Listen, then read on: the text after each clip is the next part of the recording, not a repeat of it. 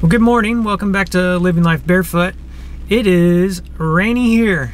The hurricane has made its way to the Midwest. So my plan today was to film our story about installing solar panels on our homestead. So I picked a great day for it. It's rainy. Anyway, I'm in the Jeep. I'll show you what we have. There is 56 305 watt solar panels there. We did it all ourselves. We built those metal platforms that they're mounted on, and so with the help of some friends and family, we installed a 17.7 kilowatt. So in 2018, we decided that yes, we wanted to go this route and install solar panels on our homestead. So the goal was to just not have an electric bill. So I got 4 years of my utility bills and I sent them to a company in California called Go Green Solar. They designed this system for us. They guaranteed that it would offset our utility bills 100%. Our utility company is a co-op. So I contacted our utility company and discussed with them kind of what they needed from me in order to be able to tie to their grid. So I sent them all the plans that Go Green Solar sent us, and They approved everything and said after we get everything installed, just let them know. They'd send out an engineer and they would hook us up, hook us to the grid. So at that time, their policy was an even 1-for-1 net metering. What that meant was for every 1 kilowatt that I sent to their grid, at no charge, they would let me have that 1 kilowatt back. So during the daytime, we're producing an abundant amount of electricity. We're using, let's say, half of it, and the other half goes onto the grid. And then at night, the electricity that we put onto the grid, we could pull back off of the grid. And the meter that they installed ran both ways, right? So it would run negatively when I was putting electricity onto the grid, and it would run positively when I was pulling electricity off of the grid. And at that time, the policy was once a year, I believe it was in the springtime, we would basically see where we were at and we would settle up. So if I was negative to the utility company, I would have to make up the difference. I'd have to pay that bill. If I was positive to the utility company, then they would cut me a check. That was never our goal or intended purpose for doing this.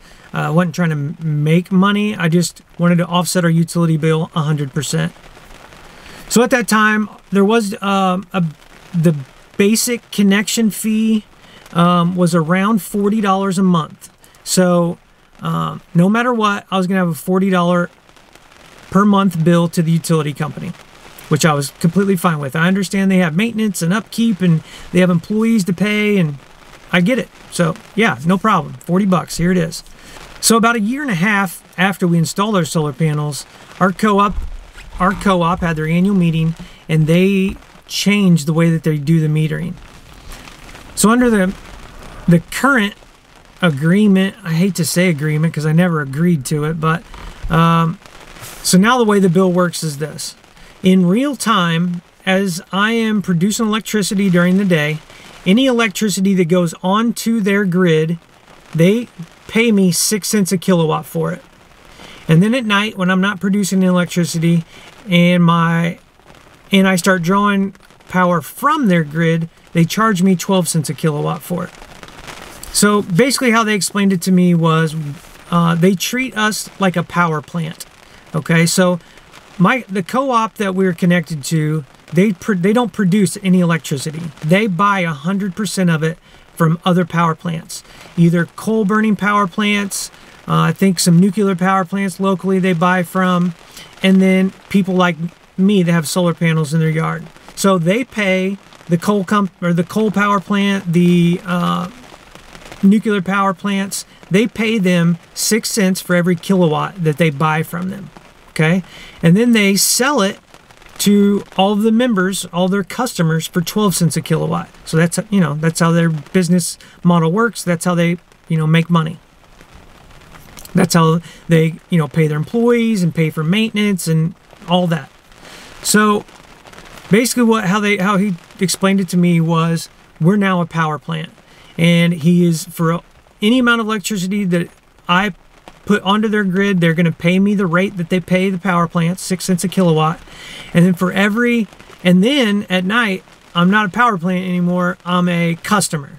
So at night, when I'm pulling electricity off of the grid, they're charging me 12 cents a kilowatt. So in a best case scenario, let's say in the month of May, I put onto the grid the exact same amount of electricity that I pulled off of the grid that month. So basically, at the end of that month, we were even. Me as the customer and the co-op were completely even on how much electricity I put onto the grid and how much I pulled off to the grid. So in that month, you would think that I would just pay $40, right? Just the connection fee. No, my bill was $100 that month. It was an additional $60 because of how they bill now. So I started kind of doing some homework and researching, and so the co-ops in Illinois are not mandated by any sort of legislation. They can basically do it however they want. For an example, like the big utility companies like Ameren, they're mandated by Illinois legislation that they have to do the even one-for-one metering. Unfortunately, the co-ops were not included in that legislation. So basically, my co-op can do whatever they want. So I then started kind of researching around, called some other co-ops that are in this area, and they too were starting to change how they bill their metering. But people that they already had an agreement with, they grandfathered in. Almost all of them did that, except the co-op that we belong to. And I know you're thinking, well, why don't you just change your utility company? Because that is an option for most people in Illinois. You can just pick a different utility company. Where I live, that's not an option. This co-op is the only entity that supplies electricity to where I live, unfortunately. So when we first made this purchase of the solar panels, the initial cost was around $22,000 for all the material to do it. That year we got the 30% federal tax rebate that year, which in our situation amounted to about $8,000 in additional income tax return above what we normally get. So, you know, true out-of-pocket cost was about $14,000. I've looked into and considered going completely off the grid and, you know, buying batteries, and unfortunately I have to buy new inverters as well. The inverters that we have are grid-tied only inverters. Then I'd have to buy the batteries, the charge controllers. I mean, it's a whole deal. Probably have to spend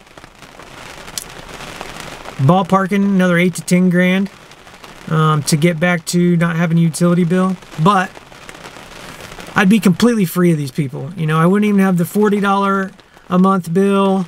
As it, you know, right now, if the power goes out, a lot of people think because I have solar panels, if the grid goes down, that my power still works. That's not true.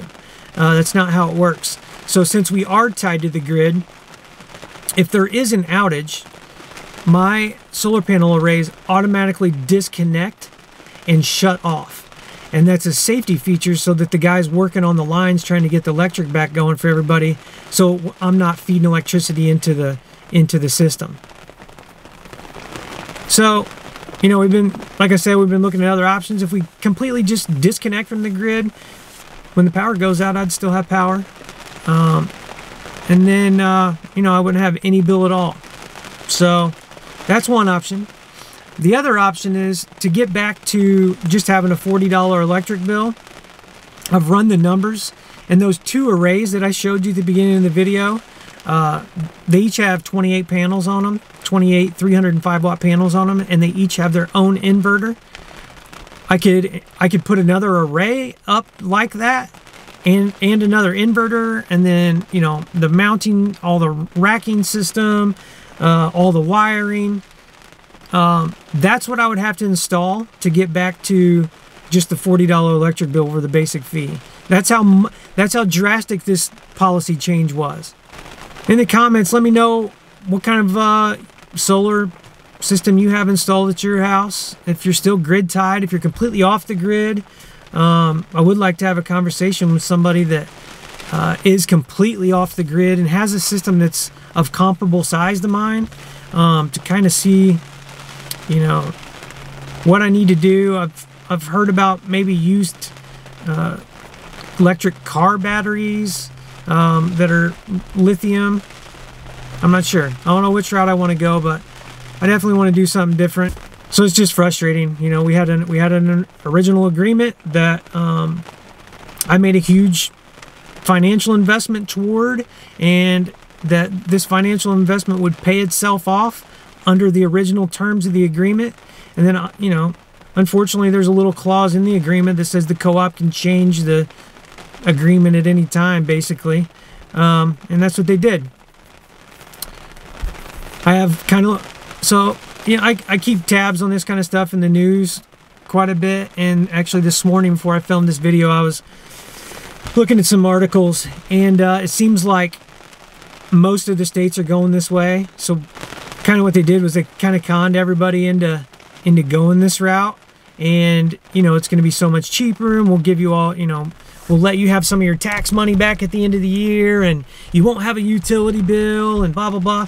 Now here we are, you know, about a decade into this, in my mind, propaganda, and they're starting to change the rules of the game. So my co-op, you know, was way ahead of the game. They did it, you know, they changed our agreement several years ago now. But it seems like a lot of utility companies are starting to go that route. You know, the big corporations must be losing a few dollars by little peons like us putting solar panels in their yard. So now they're starting to change the rules of the game. I'd like to hear your suggestions in the comments. Should we stay tied to the grid, put up more solar panels so we don't have a utility bill, just pay the utility bill, or completely disconnect from the grid and go that route? That's what I'm leaning toward. That's what I would like to do. Unfortunately, it's, you know, I don't have $10,000 laying around, so. But if we ever do decide to go that route, I will film 100% of it and document it the best I can and put it on here. All right, that's it for today. If you're not subscribed to the channel, please subscribe. Please give us a thumbs up. It really helps out. We're getting real close to 2,000 subscribers. If you didn't watch our live, I agreed to have let my daughter tattoo a Barefoot Microgreens logo on me once we got to 2,000 subscribers and got monetized. So I kind of hope that works out. I haven't had any new tattoos in a long time, so, and Madeline's pumped about tattooing her dad.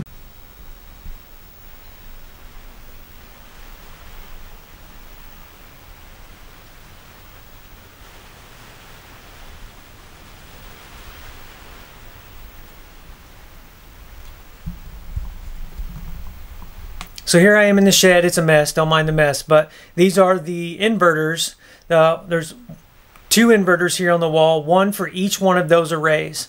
And it keeps track on this little screen of how many kilowatts have ran through each of those inverters. And they're both right about 60,000 kilowatts each that have ran through there. So in the almost 6 years that we've had this system installed, 120,000 kilowatts have ran through those inverters. So 120,000 kilowatts have ran through those 2 inverters, and at 12 cents a kilowatt, which is what my utility company charges for electricity, that comes to $14,400.